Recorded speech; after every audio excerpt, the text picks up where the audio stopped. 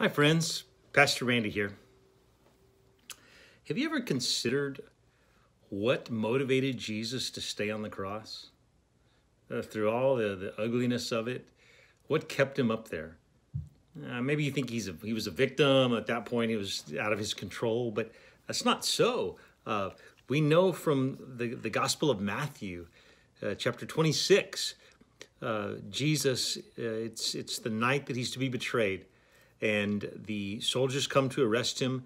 His closest friend Peter pulls out a sword to take matters into his own hands. And Jesus says, "Put that thing away. Put that thing away."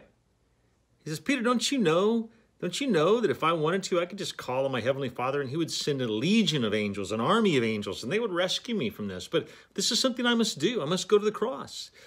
And so that's what he did. Out of obedience to the Father, he went to the cross. But what kept him up there? I mean, if he had the option of tapping out or abandoning the mission, what kept him up there? And we find the answer to that in Hebrews chapter 12, verse 2. Here's what it says. It says,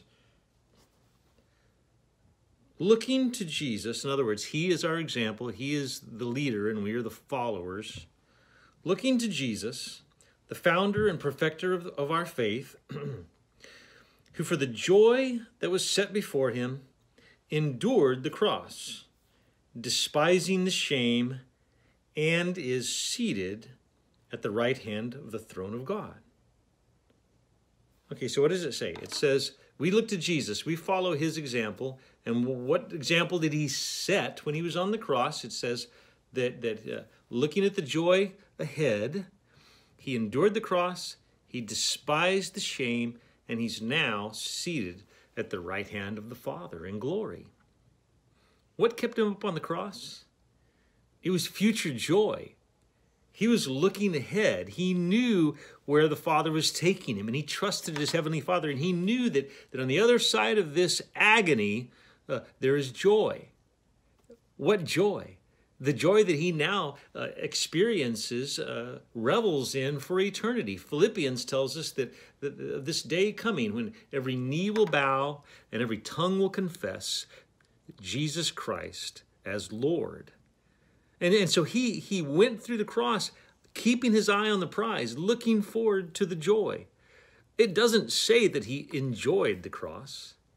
I mean, it would be crazy if I told you that when I'm going through hard times that I enjoy it. Or if many of you right now, you're going through really difficult trials. And for me as a pastor to say, just enjoy it. Just sit back and enjoy it. That would be hollow. That would be fake. That's not what Christ calls us to. It says that Jesus, because he knew joy was on the other end, he endured the cross. In other words, he didn't quit. He endured the cross. In other words, he hung in there to the end. And then it uses this interesting phrase. It says he endured the cross, despising its shame. Oh, the shame of the cross. Jesus looked shame in the eye and he despised it. Now, if we were writing, we might say he endured the shame, he got through the shame. But no, the verb is he despised the shame. What does that mean? It means he looked in the eyes and he said, shame, you will not own me. In my nakedness on the cross, shame, you will not own me. In my agony of the torture of the cross, shame, you do not own me.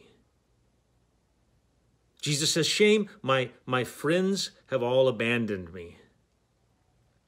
My name and reputation have been sullied. But shame, you don't own me. For one day soon, in just a matter of hours, you will be defeated for eternity. Shame, one day soon, in fact, in just a few hours, you're finished. You're done for eternity. And I will revel in the joy of my name and fame, Christ says, for eternity.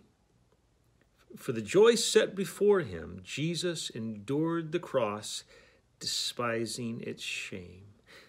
And the passage says, because he is our founder, he is the perfecter of our faith, we do what he did. We follow his example. It's a teaching throughout scriptures. We see it in the book of Psalms. Many songs have been written about this one phrase, and that is, weeping may last for the night, but joy comes in the morning. It's a part of being a Christian. We are joy seekers. We know that our Heavenly Father, God, has promised us that if we endure to the end, He has set it up. This life of ours, He set it up. The joy is coming. Your problems, whatever your most difficult issue is right now, it will soon come to an end. But joy is on the other end. Joy is coming in the morning. And that's what we look forward to. We don't enjoy the suffering we now are going through. We endure it. Jesus says to you, don't quit. Some of you are going through some really tough stuff right now. Don't give up. Stay the course. There's joy on the other end. Hang in there. Trust our Heavenly Father's plan. Just yesterday at River Church, we read and studied this passage from James 1. And it says this. It says, consider it a great joy, my brothers, when you experience various trials, knowing that the testing of your faith produces endurance. It goes on and it says that when endurance runs its course in our life, that we will be perfected and lacking in nothing. The passage says, endure it. Hang in there.